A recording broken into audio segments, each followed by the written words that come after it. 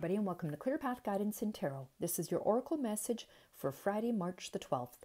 And the card that I pulled today is Crown Chakra. The Crown Chakra is located at the top of your head, and it's being called the thousand-petaled lotus, or the receiver of light.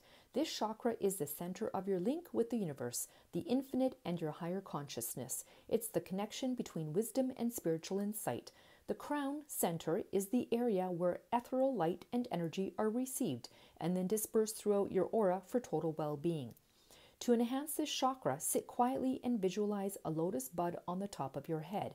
As the bud blossoms, see a shower of whitish violet sparkling light shining down from the universe onto the lotus, filling and nourishing it. When complete, simply let the vision fade.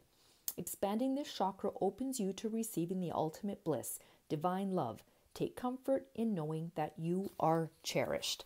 And the message from the angels today is, you are helping many. All right, everyone, have a great Friday. Bye-bye.